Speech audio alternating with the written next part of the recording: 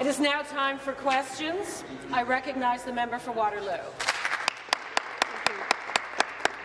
My questions to the Premier. Speaker, I'd like to take a moment to catch everyone up on the Ontario Place saga. In 2021, this government announced their friends at Therme were building an elite luxury spa on public parkland. Cut to March of this year, a city report shows a long list of problems with the plan. The spa, too big. The $450 million taxpayer-funded parking garage violates even this government's own policies. Yet the Minister of Infrastructure pressed on. They told us they signed a standard commercial lease for the spa that just happened to be for 95 years, but not so standard that it must be kept secret. There is no business case for a 95-year lease. Ontarians already feel cheated on the 407 by the last Conservative government. Speaker, to the Premier, if the lease is a standard commercial lease, when will this government release it, and why are you keeping it secret? Response. I recognize the Minister of Tourism, Culture and Sport. Good morning, Speaker. Great to see you in the chair, and thanks for the question. When we talk about what is happening down in Ontario Place, we talk about development, we talk about growth, we talk about opportunities. And those opportunities don't come overnight. They have to be developed. And given Ontario Place has been sitting dormant for so long, and there is still interest by industry to come down and transform Ontario Place into a destination not only for people within 30 or 40 miles, but across Ontario and the United States. This is going to be a destination that is going to impact large, medium, and small businesses that are part of tourism. Tourism needs to continue to be supported, especially what they've gone through over the last couple of years. They're a strong, vibrant industry, they're smart, and they're making things happen. And to do something like this for Ontario and for the rest of Canada and people in the United States to come visit and have a destination like this is outstanding. For the questions, I recognize the member for Waterloo. Thank you, Speaker. This debacle continues. Last week, they announced that they will move the Science Centre next to the elite luxury spa. They said it's beyond repair and must be torn down and then transplanted without consultation, especially with those employees at the Science Centre, to Ontario Place. Please remember that the Science Centre maintenance is the responsibility of Infrastructure Ontario, an agency of this very government. Nevertheless, the minister said she was, quote, triple-checking the numbers on the business case before they'd make it public, but now they're refusing, flat-out refusing. Speaker, some of this could be cleared up if they just release the financial rationale, if it exists. So, to the Premier, when will he release the business case on the Science Centre move? I recognize the Premier. Madam Speaker, we're building a world-class destination year-round. Now, Madam Speaker, if we left it up to the NDP and the Liberals, which we saw what happened for 15 years, it fell apart. It was decrepit. There's weeds growing up all throughout the ground. What we're doing, we're building a new amphitheatre, no taxpayers' money, through Live Nation. We're building a beautiful water park and a spa for people to come and enjoy the day. We're building a world-class science centre, 300,000 square feet with exhibits. This is for the people. We know what happens when the NDP and the Liberals get involved. Nothing happens. Rust happens, weeds happen. And the last group that I'd ever listen to about being prudent fiscal managers are those two groups right there.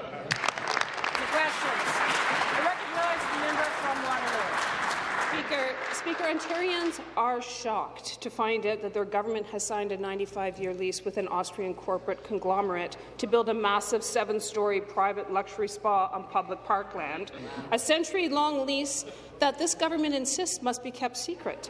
Yet, in 1999, the last Conservative government handed over a 99-year lease for Highway 407 for $3.1 billion. That's about $4.4 billion in today's numbers. Today, Highway 407 is worth $40 billion, a nearly 1,200% increase in just 24 years. What will it be worth when the lease finally ends in 75 years? This government is making the same mistakes the last Conservative government did, and it is costing Ontarians millions of dollars. The people of this province have a right to know the terms of the lease and the business case for these decisions. Release the lease if you're so proud of it. Response, I recognize the Premier.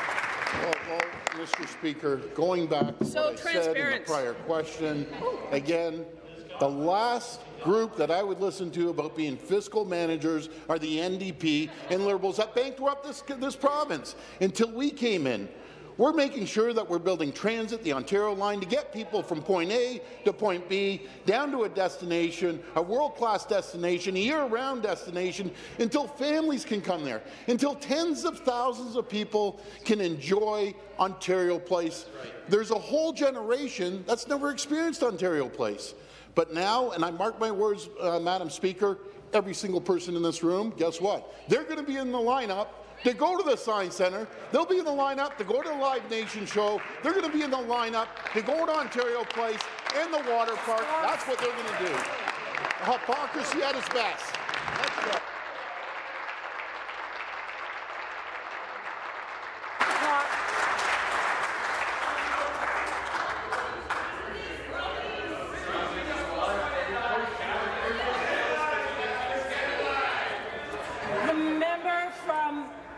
Nipissing, Renfrew will come to order.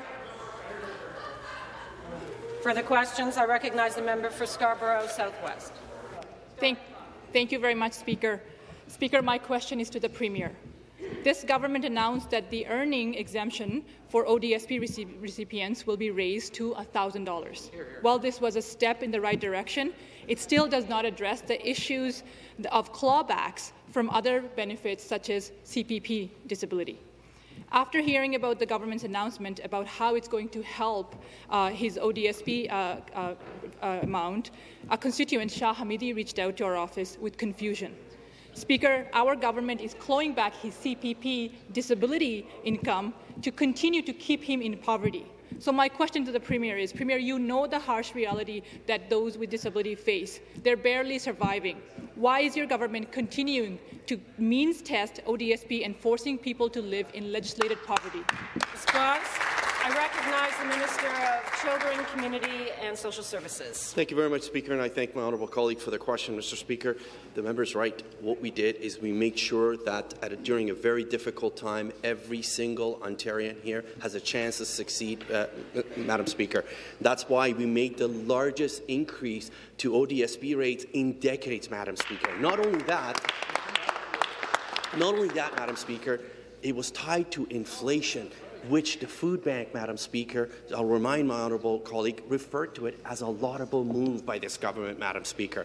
That's not where we ended. She's absolutely right. We also made sure that the threshold, the income threshold, is raised from $200 to $1,000 a month. Why, Madam Speaker?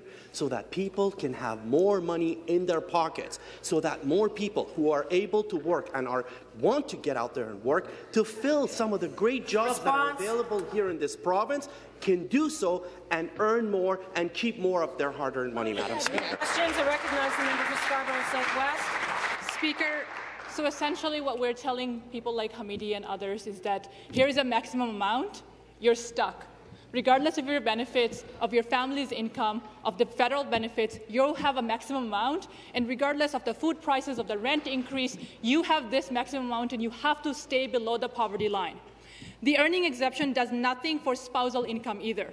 Another constituent of mine, Thomas Robinson, receives lower monthly income payments because of the program's cuts to his ODSP due to his wife's income, who, by the way, works precarious hours, leaving him with just $300 to $400 per month. So instead of barely surviving with the insufficient disability benefits and his wife's income, Thomas is punished because of his wife, who works precarious hours and is trying to pay the bills. So, Speaker, my question again to the Premier is, why has this government done nothing for people like Thomas and Hamidi, who are unable to survive on a program designed to fail people with disabilities and their families? Response. I recognize the Minister of Children, Community and Social Services. Thanks very much, Madam Speaker, and again I thank my colleague for the question. And let me be clear, Madam Speaker, this government will always be there for those who can't work, Madam Speaker, which is why, as I said earlier, we increased the earnings from $200 to $1,000 so that they can keep more of their money, which is why we increased the rates by 5%, tied to inflation, Madam Speaker, which was the right thing to do. It wasn't done before. The people of this province were being let down, not under this leadership of this Premier, not under our government. When we say we're not going to leave anyone behind, that means every single person in this province, Madam Speaker. That's not it, Madam Speaker. We initiated the LIFT tax credit, the CARE tax credit, so that some of the lowest earners, Madam Speaker, don't have to pay the Ontario tax credit. Why? Because we wanted to make sure they keep more money in their pockets. She referenced housing, Madam Speaker. This is why the Minister of Municipal Affairs and Housing, the Associate Minister of Housing, is working hard to make sure that housing becomes more affordable across our province. Further questions? I recognize the member for London North Centre.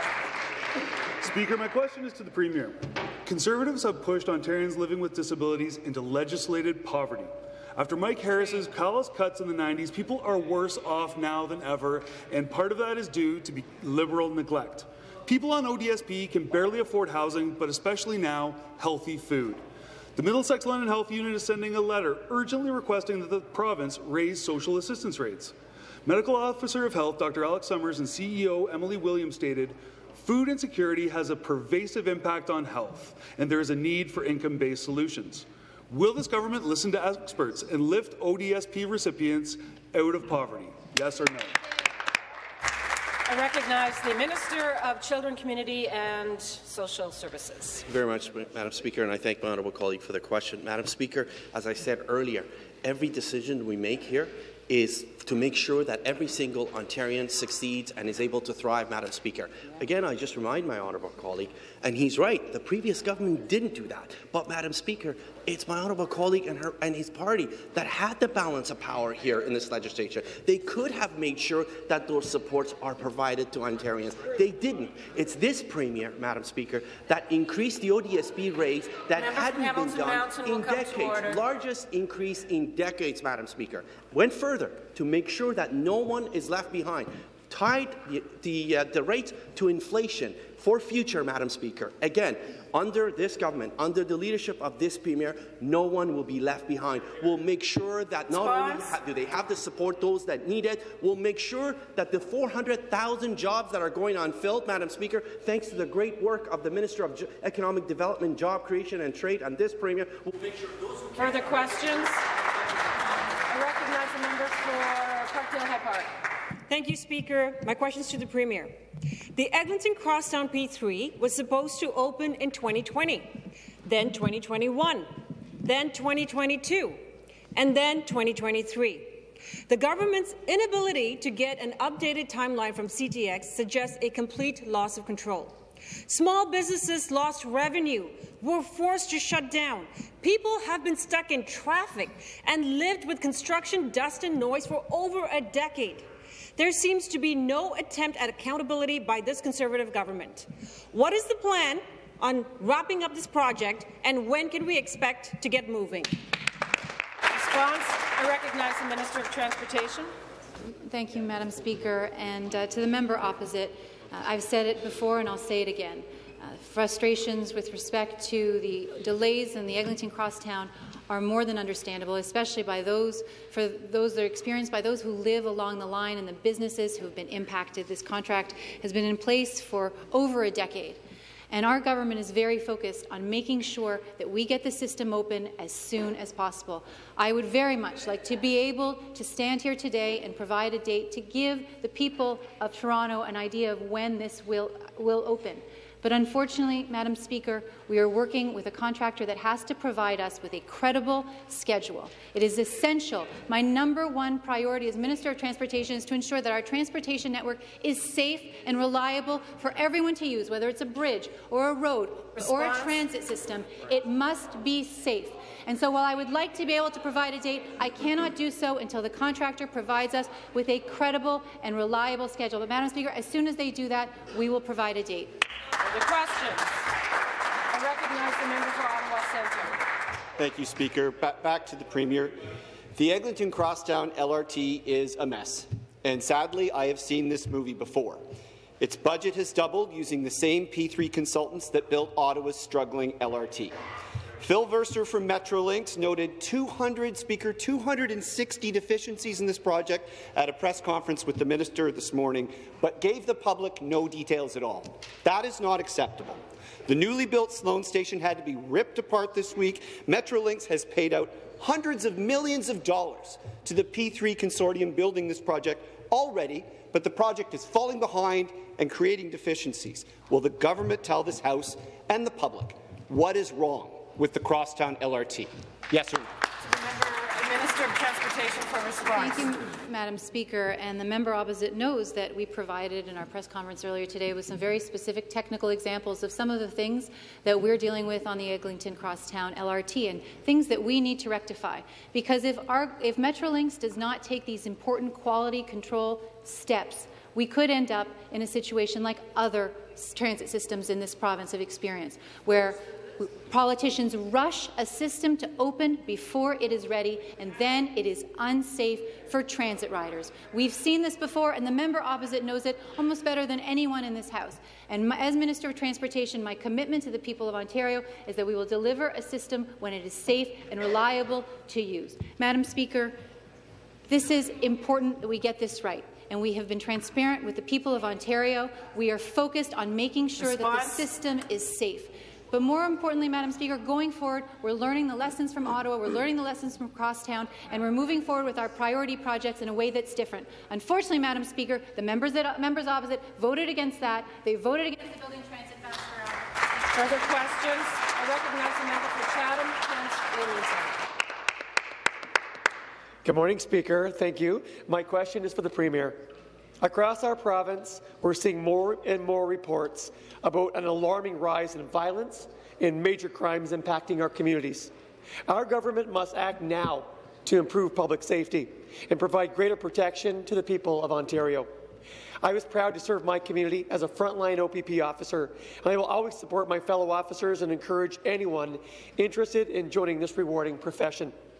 In order to better support our police services, it's essential that our government provide improvements to the recruitment process so we can get more officers in our communities. Speaker, can the Premier please explain how our government is removing barriers for police services across the province to recruit and train more frontline officers? I recognize the Premier. Thank you so much from our great member from Chatham, Kent, Leamington. I also want to thank him for serving his community, putting his uniform on every single day, getting out there to make sure he has a safe community. And he is leading the charge when it comes to bail reform, when it comes to making sure that we take care of the cost of basic training at the Ontario Police College. He understands it. There's no one in this chamber that understands it more than the member from Chatham, Kent, Leamington.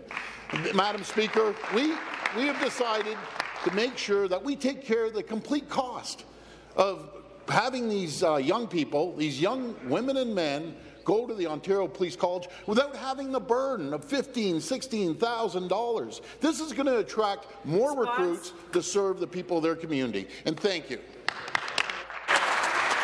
With the questions, I recognize the member for Chatham, Kent, Leamington. Speaker, and thank you to the Premier for his response. It's very encouraging to hear that our government is providing vital support in recruiting and training new officers.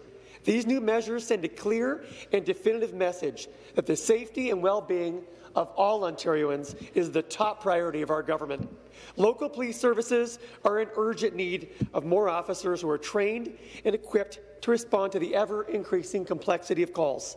Among the many people considering a career in this profession, some have not attended a post-secondary education, but they still have valuable skills and valuable life experience to contribute and to serve their communities. Speaker, can the Premier please elaborate on the actions our government is taking to remove barriers for a career in policing? To recognize the Premier. Again, Madam Speaker, I want to thank the member for that question. Effective immediately, our government is expanding the basic constable training program, the Ontario Police College, to accommodate an additional 70 recruits in their cohorts. We will expand the basic constable training program from 4 cohorts from 3 cohorts. So we're adding hundreds of more police officers going through the Ontario Police College to make sure we keep our community safe. Madam Speaker, across Ontario, we've seen crime go up. We've seen crime go up unprecedented amount right here in Toronto. People are scared to go on the subway. People are scared to walk out their door at nighttime and take a stroll down the street. I can tell a message. I have a clear message for all the bad guys out there, all the criminals. You know, you cause problems in our town. We're coming to get you. We're going to throw you in jail, and you're going to be in there for a long time. Thank you. For the questions, I recognize the member for Sudbury. Thank you very much, Speaker. Speaker, the employers of West Ray Coal Mine deliberately ignored safety concerns until the day it exploded and killed 26 miners. This preventable incident resulted in Bill C-45. The West Ray law allows criminal liability of bad bosses for preventable workplace deaths and injuries. Unfortunately, West Ray is nearly 20 years old and is rarely used, Speaker. The OFL and the steelworkers have worked with police forces across Ontario, and they agree that there is a need for Ontario to develop a standardized C-45 West Ray law investigation policy. This policy would include the training, awareness, and resources so Ontario's police officers can be successful investigating preventable workplace deaths. My question, Speaker, is will the Premier commit to providing Ontario with a standardized C-45 West Ray law investigation policy and direct the chiefs of police to implement consistent protocols across Ontario? Thank you, Speaker. Response, I recognize the Minister of Labour, Skills Training, Immigration, and keep going. Thank you.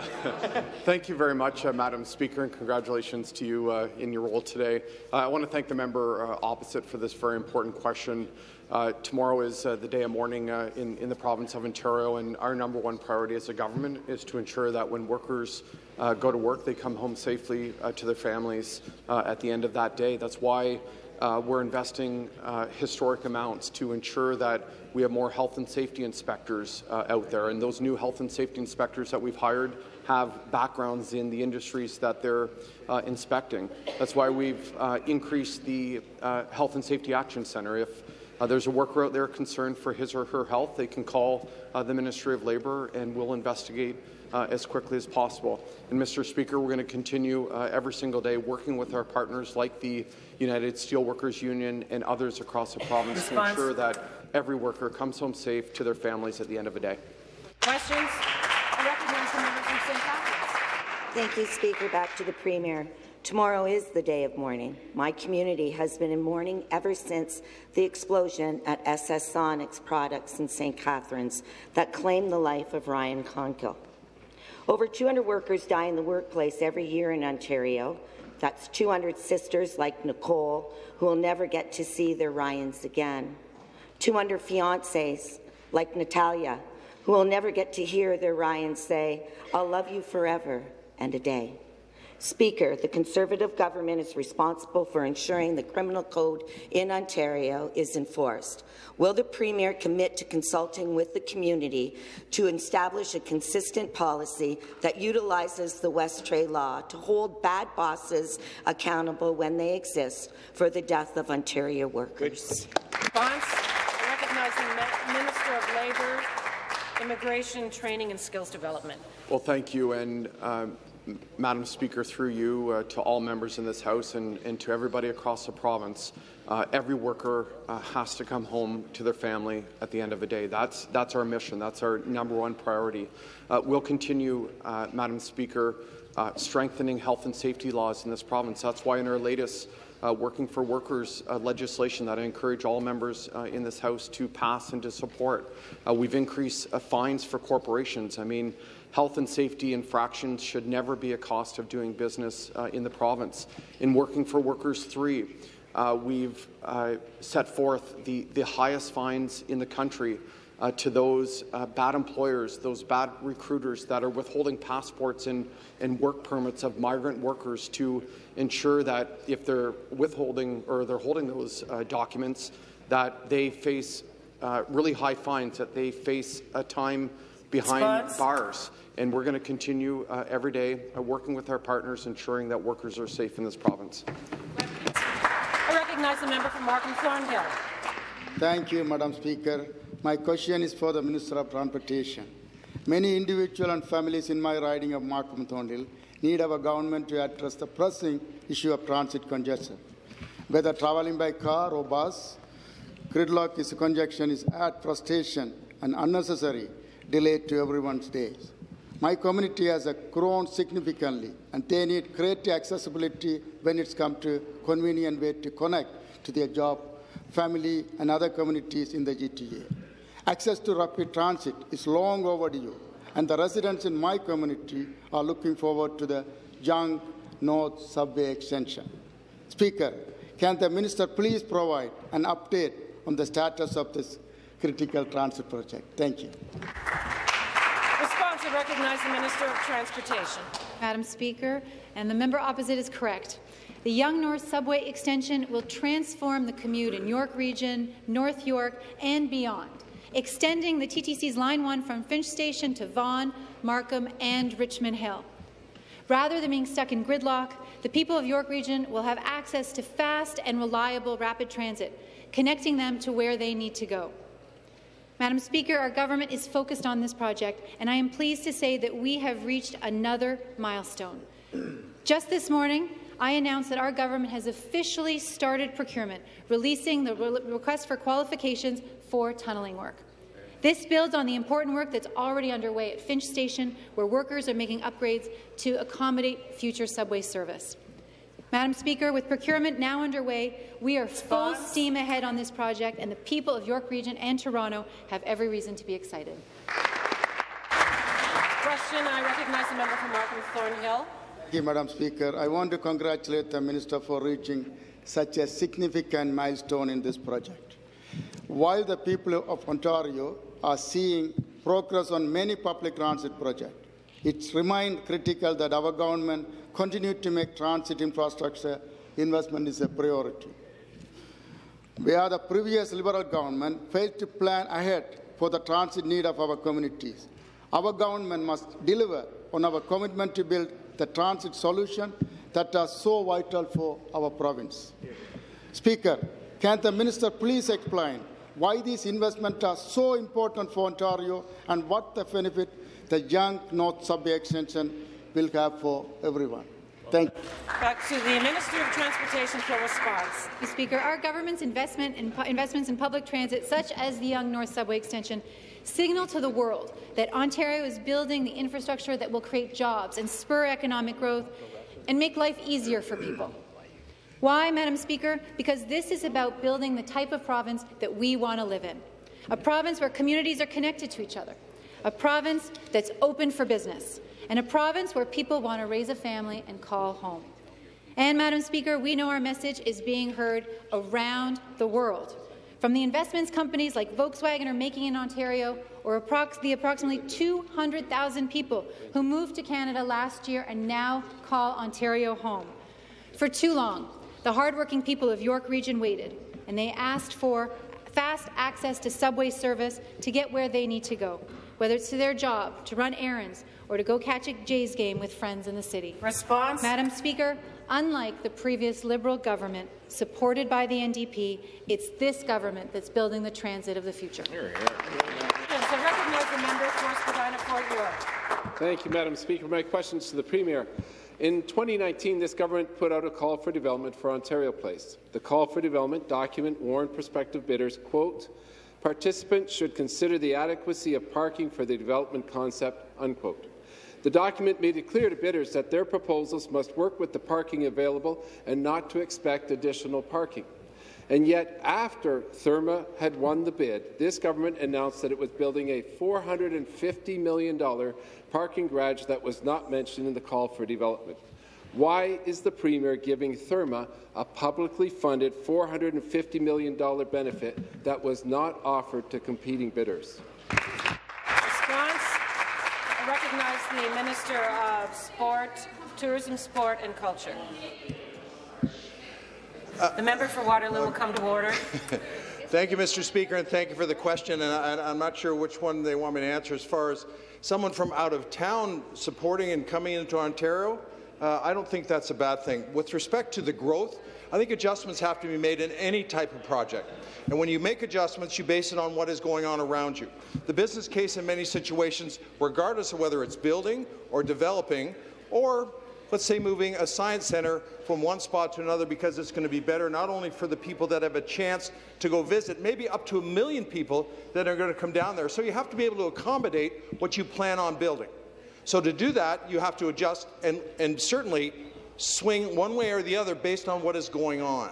And I think this is a great example of development looking into the future, what's going to happen down at Ontario Place, and the great advantage that we will have as a destination, one of the best in the world, to drive tourism in our province. Further questions? I recognize the member for Spadina, Fort York. The question is actually about the fairness of the bidding process, and again to the Premier. According to Ontario's lobbyist registry, starting in September 2018, PC party insiders have been lobbying the Ford government on behalf of Therma. These lobbyists include Amir Remtula, Mayor Ford's former chief of staff, as well as prominent PC party activist Leslie Noble. It looks like Therma has gotten its money's worth because it is now benefiting from a publicly funded $450 million parking garage that was not offered to its competitors bidding for the right to redevelop Ontario Place. Prior to awarding the Ontario Place contract to Therma, did the Ford government or anyone else give Therma reason to believe that the Ford government would later sweeten the deal with a publicly funded parking garage? Response. I recognize the Minister of Tourism, Culture and Sport. Again, thank you for the question and thanks for the support. I think that, again, we have to continue to look at development of an opportunity that has been sitting vacant for many, many years. And to the Premier's point, when we talk about looking at creating opportunity for millions and millions of Ontarians and outside of Ontario when it comes to a tourism attraction, I think we have to be able to adjust as time goes on. So from my perspective and all the great people that I've met in my tours and tourism around this province, they are excited at what this government and our Premier is doing to help support tourism and drive business and drive the economy. Questions? I recognize the member for Brantford-Brant. Thank you, Speaker. My question is for the Minister of Northern Development and Indigenous Affairs. The previous Liberal government drove jobs out of our province and failed to unlock Ontario's full economic potential. The negative results of their destructive economic policies left many behind, including those from rural, remote, and Indigenous communities. In contrast, our government must be focused on solutions that will help grow our economy. In my community of Brantford-Brant, we see what is possible when governments work in partnership with Indigenous communities as equal partners in major infrastructure initiatives. For example, the Oneida Energy Storage Project is a significant Indigenous-led development that will create good jobs and support prosperity to Six Nations and the surrounding area. Speaker, can the minister please explain what actions our government is taking to further enhance economic prosperity in partnership with Indigenous communities? Thank you. Response. I recognize the Minister of Northern Development and Indigenous Affairs. Thank you, Madam Speaker, and I want to thank the member from Brantford-Brant for his extraordinary work, not just in his riding, but working closely with Six Nations of the Grand River. Madam Speaker, it's true that the Oneida Energy Storage Project is one of a kind, and it's an exciting opportunity when political leadership aligns with its economic development priorities, goes out proactively and joins with major partners in the corporate world, Madam Speaker, and delivers on projects that benefit the community, the surrounding area, and the entire province when it comes to the scope of this project. And that's exactly what we were talking about in Vancouver earlier this week with the First Nations Management Project Coalition. A growing membership of Indigenous leaders and major businesses converging on the opportunity to grow infrastructure, Response. to build out opportunities for Indigenous youth, and ensure that they are a critical part of every resource project and every major critical infrastructure project across this country, and most notably in Ontario. Thank you. For the questions, back to the member from Brantford-Brant. Thank you, Speaker. The insights shared by the minister in his response demonstrate that our government is building on current successes and is continuing to move forward in strengthening relationships with Indigenous partners. We know that by forming and maintaining these strong relationships, we are advancing economic development and success across our province. Our government must understand that we need to support and invest in programs that will create good-paying jobs and economic opportunities for Indigenous peoples in Ontario. Individuals, families, businesses and communities can all succeed when they have the tools, the training and the supports that they need. Speaker, can the minister please explain how our government is supporting the ongoing economic growth and prosperity for Indigenous communities? Thank you.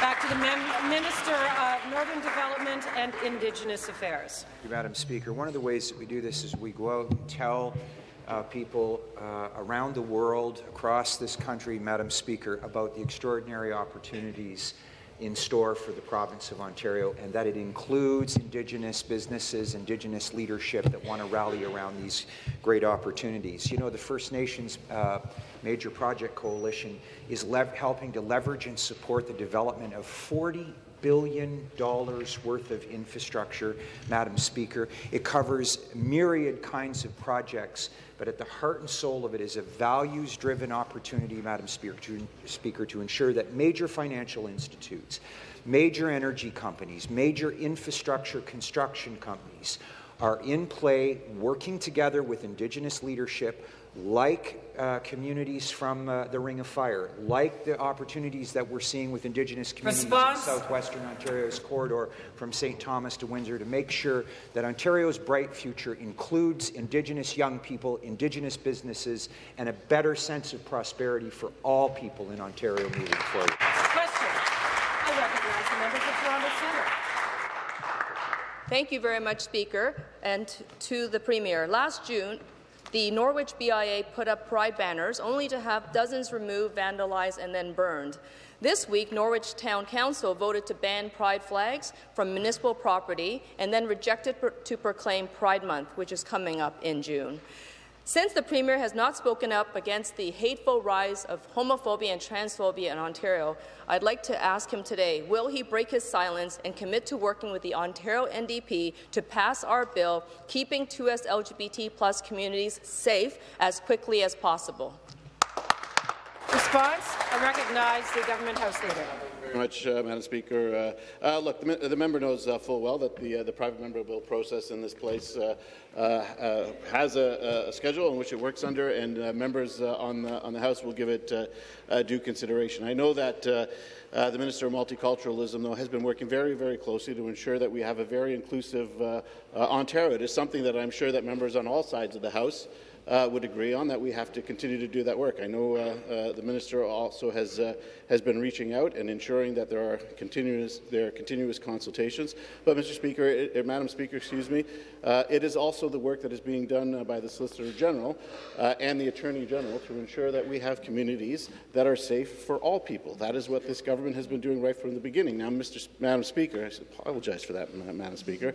Madam Speaker, later on today, members from the NDP will have the opportunity to put their money where their mouth is when it comes to law and order in the province of Ontario. They spoke against a bill that the Solicitor General brought forward last night, but I suspect, Madam Speaker, despite every speech being against that bill, that they will do the right thing today and they will vote in favour of our police and community and law and order in the province of Ontario. Speaker, thank you. I'm sure that the community is going to be very disappointed to know that this government is not going to take action to protect them, especially with the rise of homophobia and hate right across the province. This week, an angry mob also turned up at the York Catholic District School Board, where they disrupted a meeting and to intimidate the trustees to vote against Pride Month and raising the flag for their community. This is not the first time that the police were called in to contain homophobic violence. If the Premier is unwilling to adopt our anti-2S LGBT strategy hate crime plan, what is the Premier's plan to actually keep students safe? What is he going to do while they attend publicly funded schools?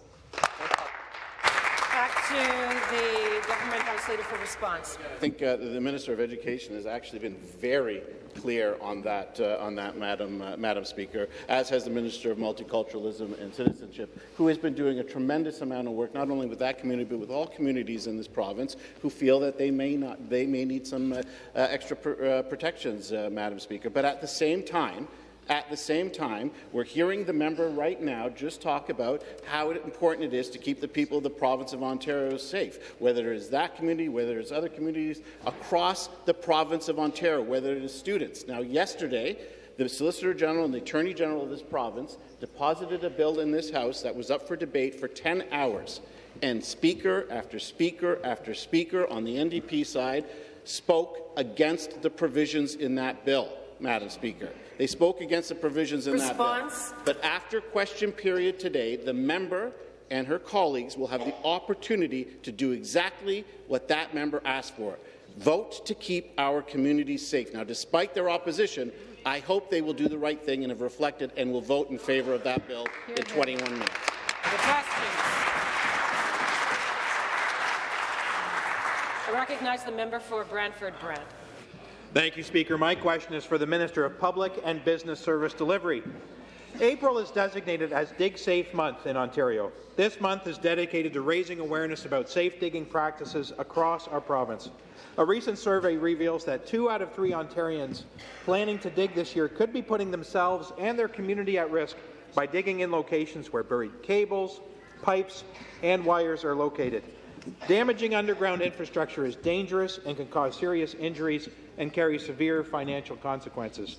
That's why, Speaker, I would like to salute the member from Sarnia-Lambton and former MPP Paul Miller for their incredible work and passage of their Ontario One Call private members bill. Speaker, can the minister please provide more information about Dig Safe Month and the role that Ontario One Call plays in protecting public safety? Thank you. Response. I recognize the Minister of Public and Business Service Delivery. Thank you very much, Madam Speaker, and thank you to the member from Brantford-Brant for the question and for taking the time to raise awareness of this important topic. For many, Madam Speaker, this might sound like a simple thing, but underground locates are a critical step to ensure that communities and workers remain safe and that we don't accidentally create service outages or damage underground infrastructure when we build. Madam Speaker, for example, telecommunication failures can cripple a business or cut off a person's access to emergency services, posing a very real threat to the safety of Ontarians. Speaker, that is why we continue to work with Ontario One Call to protect the well-being of Ontarians and their communities, just as this government has done since day one. Thank you. Supplementary, I recognize the member from Brantford-Brant. Thank you, Speaker. It's encouraging to hear about our government's unprecedented investments into critical infrastructure projects that will provide communities across Ontario with the supports and services they need to grow and to thrive. As we move forward with building more homes, more highways, and more hospitals across our province, there is an increasing demand for enhanced underground infrastructure mapping. This underground mapping is vital to determine where pipes, cables, and wires are currently located. Our government must ensure that sufficient underground mapping services are in place to support the many construction projects, both big and small, that are currently underway across our entire province. Speaker, can the minister please explain how our government is working closely with Ontario One Call to protect Ontario's communities and our underground infrastructure works? Thank you. Back to the Minister of Public and Business Service Delivery for response. Speaker, and thank you to my honourable colleague for the question. Madam Speaker, just over 1 year ago, our government passed the Getting Ontario Connected Act, which, amongst other things, made amendments to improve the locate delivery system, enhance governance and oversight of Ontario One Call, and improve compliance tools. Speaker, and if I may, I want to commend the incredible work by our Minister of Infrastructure, the Honourable Kinga Sarma, to build this important piece of legislation, as well as the great member from Sarnia-Lambton, MPP Bob Bailey, for having worked with his colleagues across the aisle in 2012 to bring about Ontario One Call as we know it today. Response. So, Madam Speaker, whether you are planting a tree, building a fence, or planning to dig for any reason, remember to visit OntarioOneCall.ca to learn more about how to request or locate in just few simple steps. Thank you. The questions. I recognize the member for Nickel Belt. Thank you, Speaker. Ma question pour la ministre de la Santé. To the Minister of Health. Speaker, residents of Minden and surrounding area are here today in the gallery and on the front lawn. They were shocked last week to learn that their emergency room will close on June 1st. So in 1 week, they have gathered thousands of names on a petition for a simple ask to the minister, a 1-year moratorium on that decision. Will the minister listen to the good people of Minden and grant the 1-year moratorium on the closing of their emergency room? Response. I recognize the Minister of Health. Thank you, and it's great to see you in the chair, Speaker. You know, I know that the member opposite knows very well that hospitals are responsible for their day-to-day operations and make those decisions independent of the Ministry of Health and Government. We have been assured that the Haliburton Highlands Health Science Board and leadership have made this decision carefully, thoughtfully, understanding and appreciating the needs of their community and their staff, and I will let them do that work. Thank you. I recognize the member from Nickel Belt. The Ministry of Health is the biggest ministry in this government. Hospitals is the biggest responsibility of that minister. Speaker, the people of Minden stand with their City Council and will leave no stone unturned to alter this ill-advised, ill-timed and ill-planned decision. Minden Emergency Department had 13,000 visits last year, and the numbers are only going up. This town of 7,000 people triples in size through the summer with the seasonal resident and the tourist that comes to the area. Yet, no one was consulted on this decision to close the emergency department. The government has the opportunity to ask, will they help keep the Minden Hospital Emergency Department open for 1 more year? Response. I recognize the Minister of Health. Thank you, Speaker. And again, I will remind the member opposite, these are decisions that are made at the local level using the information that the local leadership and the local board have. You know, our government continues to support hospitals in many ways, including the Haliburton Highlands Health Services, which we have increased funding by 11% since we came into office. This is not a funding conversation. This is a conversation that the hospital leadership, the hospital board has made based on the needs of the community and appreciating that they want to best serve the community, and they've done that. Thank you. Questions. I recognize the member for Newmarket Aurora. Thank you, Madam Speaker. My question is for the Associate Minister of Women's Social and Economic Opportunity. Great.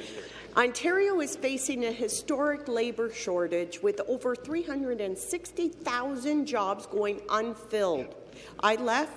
If left unaddressed, this situation will cost billions to our economy in lost productivity.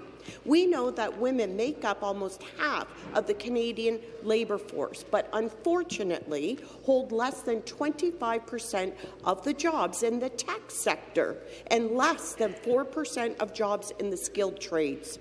Additionally, women often face added barriers when entering or re-entering the workforce. Our government must focus on measures to provide women with the resources they need to achieve their full economic potential. Speaker, can the Associate Minister please share what our government is doing to economically empower women in our province? Response. I recognize the Associate Minister of Women's Economic and Social Opportunities. Thank you, Madam Speaker, and thank you to the member from Newmarket Aurora for their question and their advocacy on creating more economic opportunities in their riding, but also across the province. Madam Speaker, just last month I announced the expansion of the Investing in Women's Futures program to 10 new locations across the province, bringing the total number of service locations to 33. And last Friday, I had the pleasure of visiting Operation Grow. It's in Midland, and I was there with the member from North Simcoe, Simcoe North, and the Minister of Colleges and Universities to announce that they will be the next location receiving the Investing in Women's Futures program funding. Operation Grow, Madam Speaker, is a social enterprise operated by Huronia Transition Homes, and they empower women who have experienced violence access skill-building workshops in their commercial kitchen and their state-of-the-art vertical farm. They grow food to feed their communities and also empower women to develop skills to be able to secure employment. Question? Back to the member from Newmarket Aurora. Thank you, Speaker. I am pleased and encouraged to hear about our government's support for these great community organizations throughout our province, including Women's Centre of York Region in my riding. And I would like to thank the Associate Minister and the Minister of Labour who visited my riding a few weeks ago. There is an optimistic future for all women in our province because of organizations like these ones. That said, our government understands that some women encounter social and economic barriers in obtaining the support that they require. It is essential that every woman should have access to these important programs, no matter where they live in our province. Speaker, can the Associate Minister please elaborate on how our government is helping women across Ontario to develop the skills that they need to gain financial security and independence? Response, and recognize the Associate Minister of Women's Social and Economic Opportunities. Thank you, Madam Speaker, and I thank the member again for that important question, and I'm grateful for the opportunity to respond.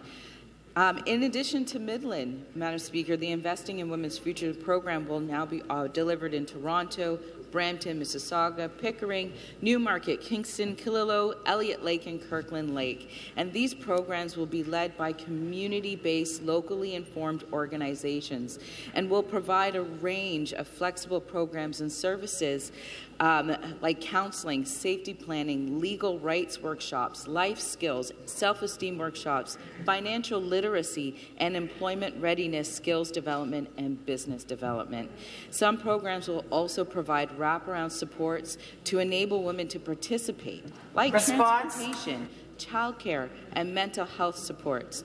Under the leadership of our Premier and this government, we will continue to empower women across this province because we believe that when women succeed on... Question.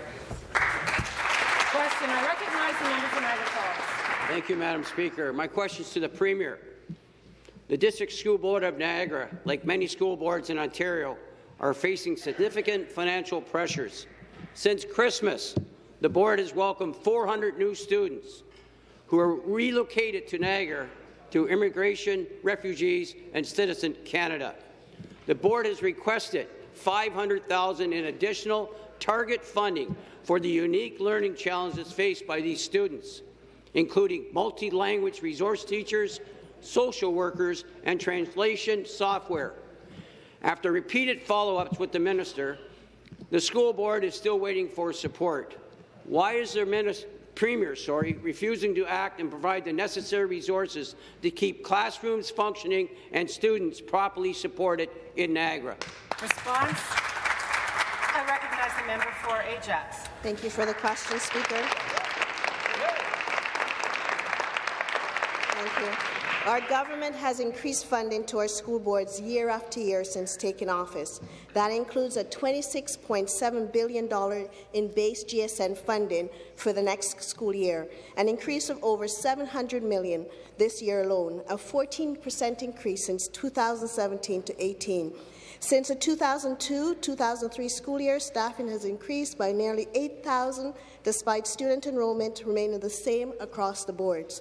We continue to be very dedicated to our school boards and our students' success. We, in total, nearly hired 2,000 new frontline educators, which will be hired and supported by the overall education funding, which is the highest levels in Ontario history. Response. Nearly 1,000 additional skilled math and literacy educators to boost skills across our boards. We believe in our students' success and achievement. Follow-up. I recognize the member for Niagara Falls. Thank you, Madam Speaker. The Niagara School Board has been promised the funding. Please just answer the question. It's important to Niagara. I want to be clear. This is a very real and very urgent issue that the board needs to address. The board has spent an additional $300,000 outside of their regular spending models. At this rate, it's not sustainable. The need to support from the province to ensure students in Niagara are receiving the education and support they need and deserve. Our education workers, our teachers, deserve to have the resources needed to provide quality education in our school. Will the Premier commit to follow up with the District School Board of Niagara and ensure they have the necessary funding to support all students in our community? Thank you. Back to the member from Ajax for response. Thank you, Speaker. And that is exactly the reason why we have introduced the Better Schools and Student Outcomes Act, and we ask the members to continue to support it. To support students across the province and building off the approximately 8,000 additional staff hired to 2018, improving accountability and transparency by allowing the minister to set priorities in important areas and subject on student achievement like reading, math, and required school boards to update parents on progress. Requiring school boards to publicly post their multi-year board improvement plan that reflects the priorities of student achievement and accountability to parents. Directing school board to increase engagement and reporting to parents on student achievement and ensuring students have easy access to the information they need to make meaningful engagement with their children's education and success.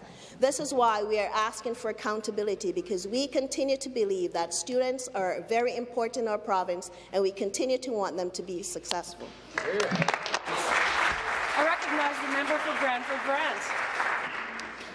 Thank you, Speaker. My question is for the Associate Minister of Mental Health and Addictions. Recently, the Northern Ontario Large Urban Mayor Group met to discuss the status of mental health and addiction services in northern communities. Our northern cities and towns are unfortunately facing higher rates of overdoses than the rest of the province, and residents of the north often have to travel greater distances to access services.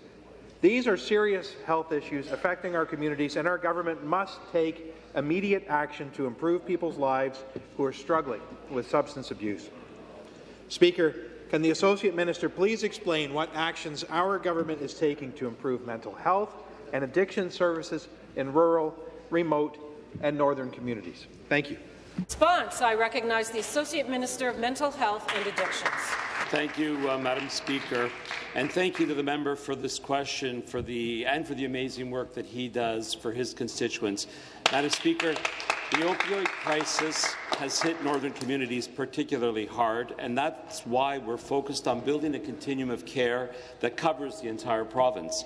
Of the 400 new treatment beds and 7,000 new treatment spaces that have been created through the Addictions Recovery Fund, over half of them have gone to northern and Indigenous communities. Our investments through the Roadmap to Wellness and the Addictions Recovery Fund has funded things like the mobile crisis response teams, mobile mental health clinics, wraparound supports and treatment beds that are filling the gaps in care that have been experienced by those in the north. Madam Speaker, through our ongoing partnerships with amazing community organizations like St. Joseph's and Dilico Anishinaabeg Family Care in Thunder Bay, Canadore College in North Bay, Algoma Family Services, we're making sure that the wellness of Northern Ontarians will never again be an oversight. Follow-up. I recognize the member for Brantford Brant. Thank you, Speaker, and thank you to the Associate Minister for that response. Unfortunately, Speaker, for young people in rural, remote, and northern communities who are in need of help, some services and supports are fragmented and not readily available. And that is why it is critical that we strengthen the mental health support networks and make the vital investments in prevention and early intervention. It is essential that our government prioritizes local service delivery to ensure that programs are equitable and meet the needs of individuals and communities in an accessible and timely manner. Speaker, can the Associate Minister please explain how our government is providing access to critical mental health and addiction support for children and youth when and where they need them the most? Thank you. Response back to the Associate Minister of Mental Health and Addictions. Thank you, Madam Speaker. And again, the member is absolutely right about the importance of providing safe, low-barrier access to mental health and addiction supports for our children and youth. Since 2019, our government has invested over $130 million to improve and expand those services. And just last year, we added another $31 million in annual funding to reduce wait lists so that kids can get help sooner. And we've also provided funding for the creation of 22 youth wellness hubs across the province of Ontario, including one that's scheduled to open next month in downtown Sault Ste. Marie. We funded a youth wellness hub in Sagamuk, in one of the Indigenous communities, and along with our friends up north in Kenora Rainy River, along with the Kenora Chiefs Advisory, we funded beds for children and youth that are of Indigenous and non-Indigenous origin. Madam Speaker, Further questions? I recognize the member for Hamilton Mountain. Thank you, Speaker. My question is for the Premier. This government announced their new pilot program connecting children and youth with specialized care on March 9th, partnering with 3 hospitals, including the Children's Hospital of Eastern Ontario. Sonia, a mother of a child with autism, shared with me that she called CHEO on the very day of the announcement, and staff had no idea what she was talking about.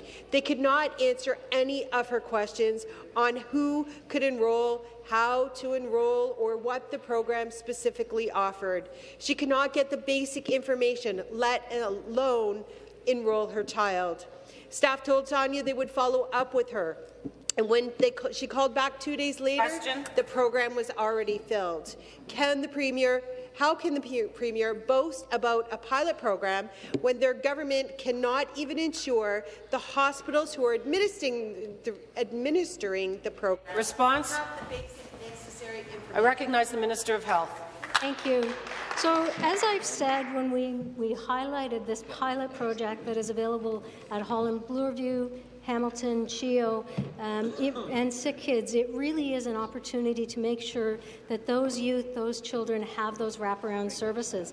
It is a very exciting pilot project, and we will monitor very carefully to see how they can actually improve the access to service for those young people and their families. But I will remind the member opposite, a pilot project means that we need the data, we need the material to see whether it is an effective one. And as I said that day at the announcement, if this turns into a program that will help many people and many families, we will absolutely work together to ensure that we can expand it. Thank you.